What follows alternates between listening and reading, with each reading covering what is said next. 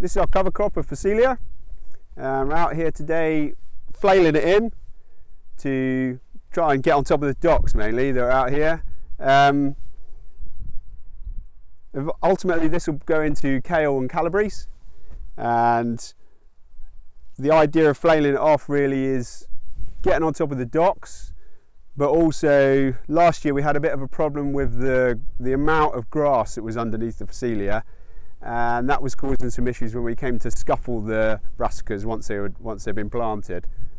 We drilled it a little bit earlier. It was drilled in mid-February, so it hasn't had the best growing conditions, but it had enough moisture to get going.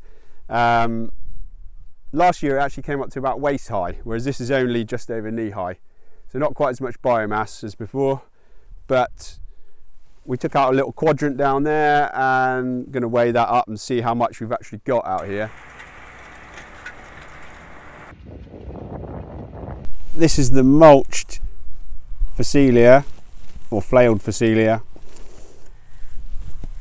and then we're taking that just that top couple inches of soil away and really mixing it in.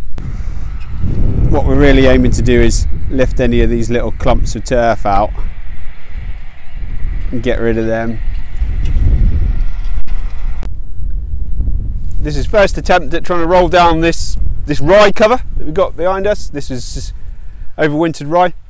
We haven't got a crimper, we're just going in with a flat roll and just trying to crack off the stems, and then the idea is that hopefully we're going to strip till straight into the bed that's left.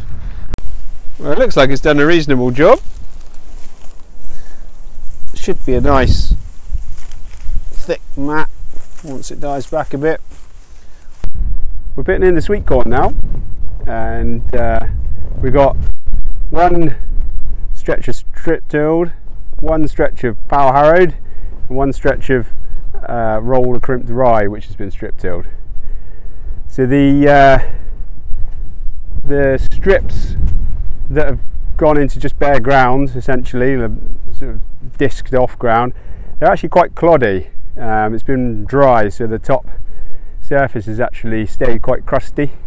The power harrowed stuff obviously looks great, but there's still quite a lot of moisture in the roller crimped strip tills.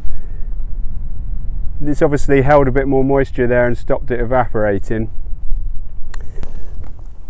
Some of the clods in the strip tilled are quite large, so I'm not sure how good the seed bed will be.